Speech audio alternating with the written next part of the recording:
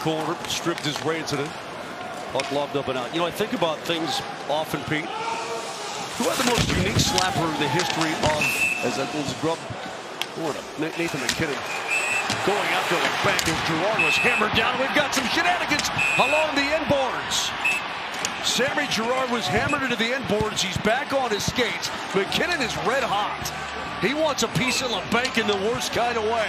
Trying to drag him out of the pile. And here we go, baby. MacKinnon and Labanc. Right by Labanc. MacKinnon trying to get his arm free. Left by MacKinnon. Right by Labanc there.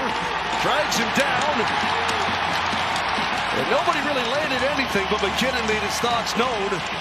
He's not going to accept that kind of hit on his young defenseman, and Girard is bent over at the waist, heading back to the Avalanche bench. We've already lost Graves. Here's the play by Labanc. He comes in and nasty play. Takes the feet out from Girard, and the Avalanche are not going to be happy with that.